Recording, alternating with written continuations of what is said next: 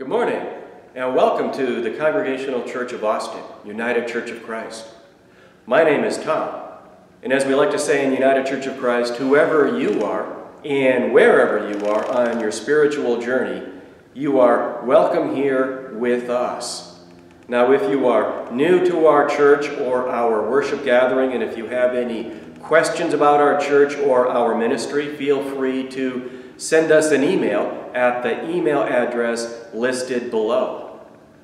We are gathering in the season of Epiphany, and throughout the season of Epiphany, we will be lighting our Epiphany Christ candle. So I hope that you have a candle at home with you so that you can light your candle with us as we share the light and celebrate the light of Christ together. So as we continue with our worship, may the peace of Christ and the light of Christ be with you.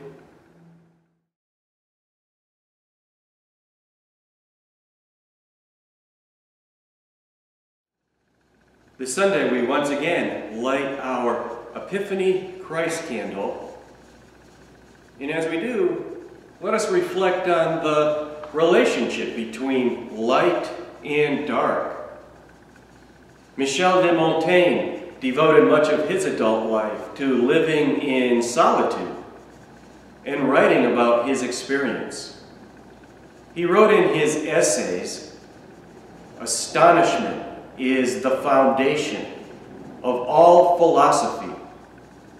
Inquiry, the way it advances, and ignorance, its goal."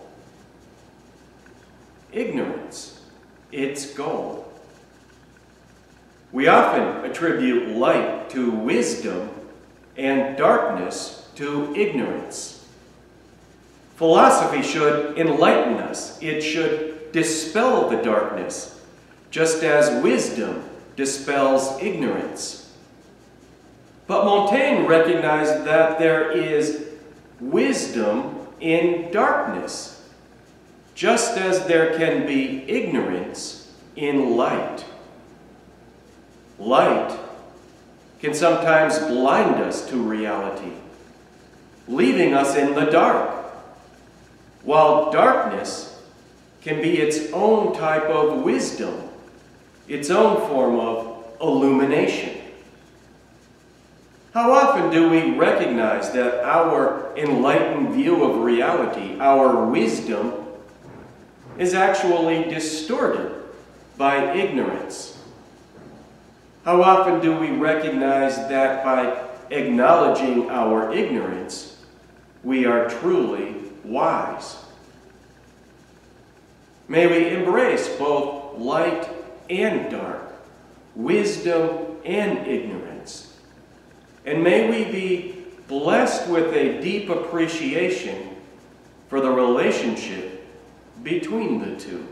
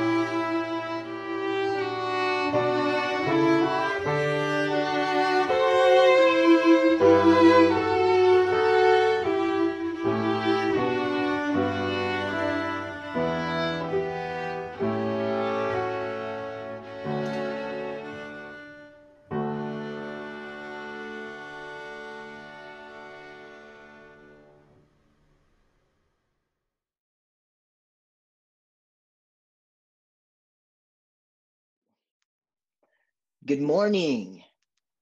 Our reading this morning comes from the first chapter of Mark, verses 40 through 45. Jesus cleanses a leper. A leper came to him, begging him, and kneeling. He said to him, "If you choose, you can make me clean." Moved with pity, Jesus stretched out his hand and touched him and said to him, "I do choose. Be made clean." Immediately, the leprosy left him and he was made clean. After sternly warning him, he sent him away at once, saying to him, "See that you say nothing to anyone, but go. Show yourself to the priests and offer for your cleansing what Moses commanded as a testimony to them." But he went out and began to proclaim it freely and to spread the word, so that Jesus could no longer go into a town openly, but stayed out in the country, and people came to him from every quarter.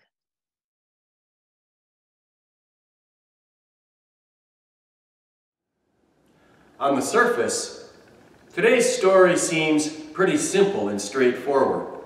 Jesus heals a leper.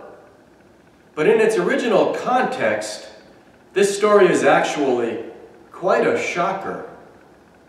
By writing this story, Mark is trying to shock people into rethinking the nature of reality itself, and to challenge people to reorient their lives to a new reality, a reality Jesus is now revealing. Mark shocks and challenges by telling this story in which Jesus violates one of his people's core beliefs. That which is unclean must be kept separate from that which is clean. Because when the unclean comes into contact with the unclean infects the clean and makes the clean unclean. The clean doesn't clean the unclean. No, the unclean dirties the clean. To the people with whom Jesus lives, the people who raised Jesus, the people who taught Jesus what's what, how things are, right from wrong, this is a core fundamental belief. Everyone knows it's true. No one would think to question it. It's not up for discussion. It's what God says. It's reality. Keep the unclean separate from the clean. Guard the clean, protect the clean, because the unclean infects the clean. Lepers are unclean. Jesus touches a leper. What a shocker! Jesus violates this core belief by touching a leper. However, what's supposed to happen doesn't, and what shouldn't happen does. The unclean does not contaminate the clean. The clean purifies the unclean. Jesus reverses the order. He reveals to people that what they believe to be true isn't. They have it backwards. It's as if Jesus says, "Hey folks, see the sun? The sun isn't going around the earth. The earth is going around the sun. Your understanding of reality is backwards. The clean should not remain separate from the unclean. It's the other way around. The clean should reach out and touch the unclean to make the unclean well, to make the unclean healthy and whole, to restore, reconnect, and redeem the unclean. The clean should not guard and protect itself from the unclean. The clean should embrace the unclean. Now that's quite a shocker to people whose whole conception of reality is based on the core belief that the exact opposite is true. This is also a good illustration of the word repent, which is the very first thing Jesus tells people to do when he begins his public ministry. Repent. Turn around. Look at reality the other way and reorient your heart to a new way of seeing reality. I wonder how Jesus might shock us today by revealing to us that we are looking at reality backwards. What core belief of ours might Jesus expose as wrong? Even though we all know it's true, none of us question it, and it's not up for discussion. How might Jesus shock us today to rethink reality and challenge us to reorient our lives to a new reality?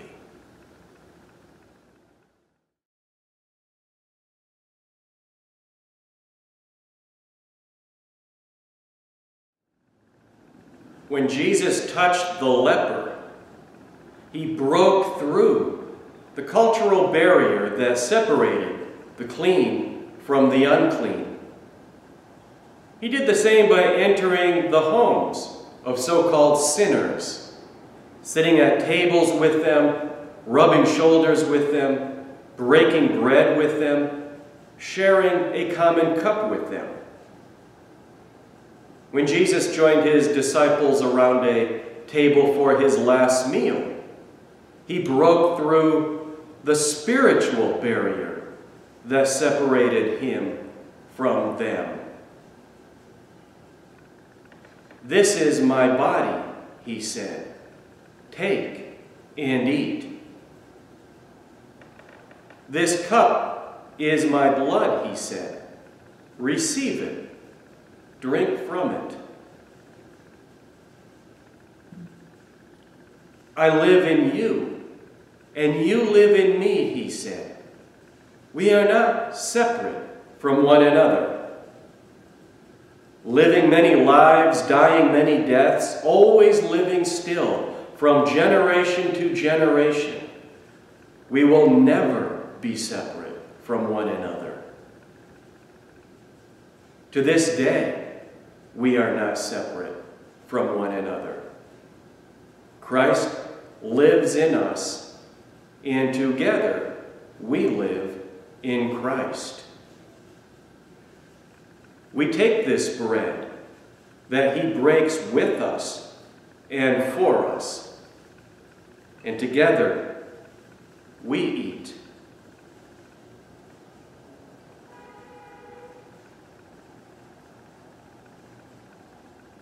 We receive this cup, and together we drink.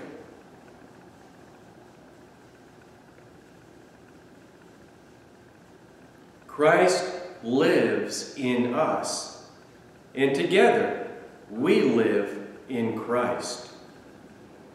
May it always be so. Amen.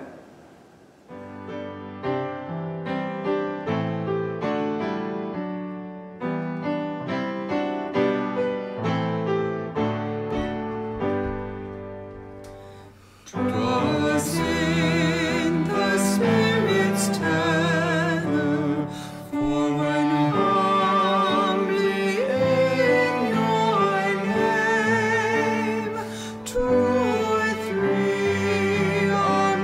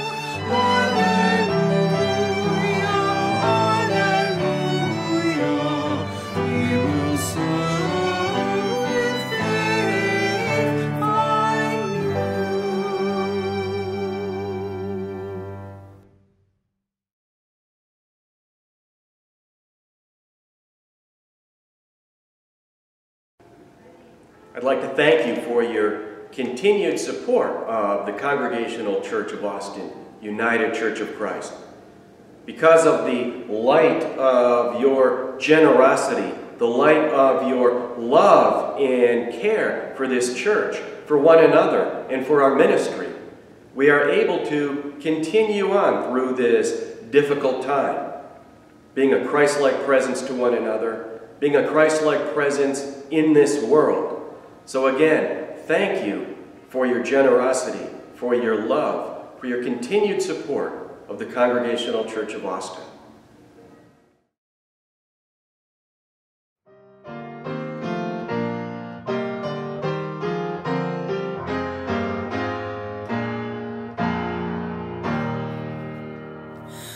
Praise God from whom all blessings flow. Praise God, all creatures here below.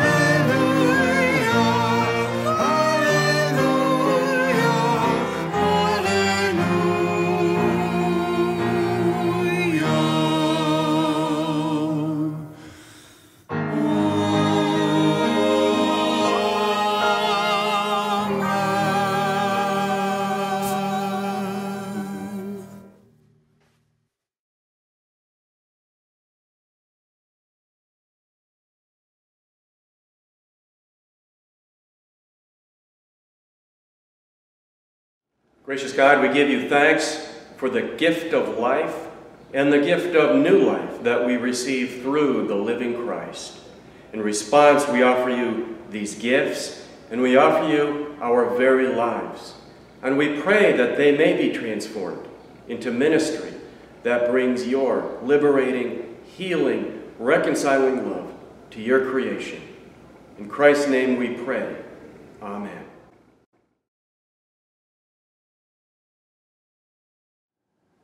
Sisters, brothers, kindred in Christ, may Christ's light shine within you, and may it shine from you upon others. When others are feeling hatred or fear, may you love them. Where others are injured, may you bring a healing presence to them. When others are struggling with doubt, may you restore their trust. When others are suffering from despair, may you instill hope in them. When others are sad, may you bring them joy. May you shine in the darkness. May the darkness not overcome you. And may the darkness not overcome others because of the light of Christ that you shine upon them.